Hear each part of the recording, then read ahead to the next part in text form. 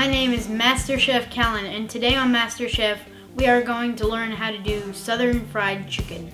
The first thing we're going to do is prepare our ingredients. This is what we'll need. 1 tablespoon of baking powder, 1 tablespoon Dijon mustard, 1 teaspoon ground black pepper, 1 tablespoon salt, 1 teaspoon cayenne pepper, 1 tablespoon of onion powder, 1 tablespoon of garlic powder, 2 cups of buttermilk, 2 cups all-purpose flour, your choice of chicken. Today, since we're making Southern fried chicken, we're using good old-fashioned lard. First, we're going to mix in our mustard, our salt and pepper, and our cayenne pepper. We're going to mix it up in there real good. And this is what we're going to marinate our chicken in, anywhere from 2 to 10 hours.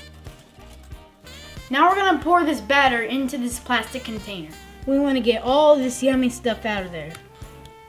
Now what we're going to do is drop all this chicken down in this yummy batter.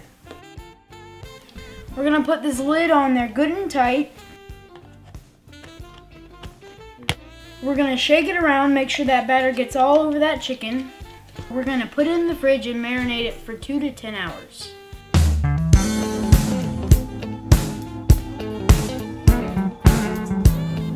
Okay, now that the time has passed, we're ready to cook our chicken. We're going to mix together our dry ingredients. We're going to start with the flour, the baking powder, garlic powder, and onion powder, and we're going to mix it really well.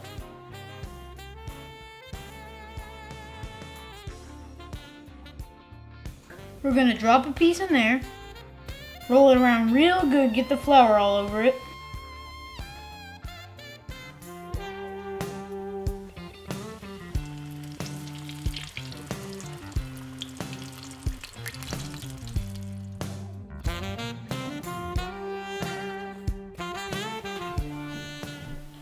And there you have it, golden brown Southern fried chicken.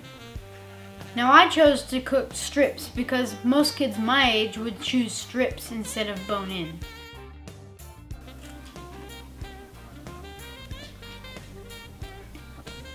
Man, that's good.